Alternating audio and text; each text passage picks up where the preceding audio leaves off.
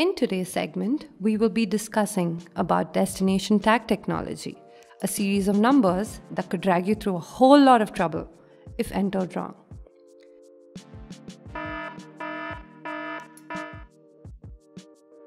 Destination tag is a short code that assigns transactions to a certain amount.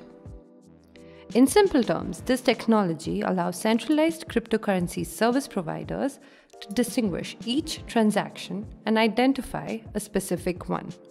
Popular cryptocurrencies that use this technology are XRP, XLM, EOS, XMR, and Steem. For transactions in XLM, EOS, and Steem, this technology is called Memo, while the technology is known as Payment ID for transactions in XMR. Despite the different names, the technology serves the same purpose. Now, you must be wondering why this technology was implemented in the first place. Let's take XRP transactions as an example. Here, there's a user A and a user B who use services provided by a cryptocurrency exchange. Now here, user A wants to send 50 XRPs to user B. While making the transaction, user A notices that user B has the same address.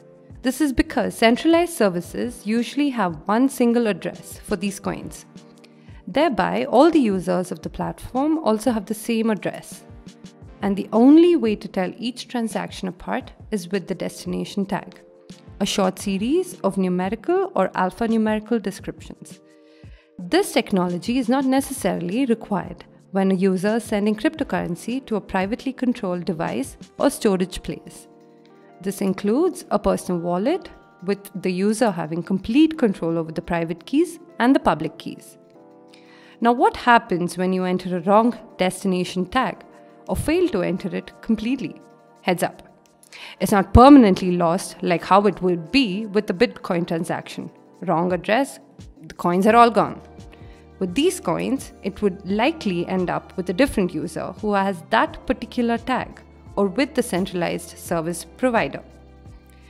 The only way to retrieve your tokens would be to reach out to the platform with the problem. After this, the exchange will ask you to make a test transaction to the correct destination tag to prove your ownership over the wallet. Once this is successfully proved, the coins will be sent back to you. Hope you enjoyed watching this video. Subscribe to our YouTube channel and don't forget to hit the bell icon. Find the links to our social media channels in the description.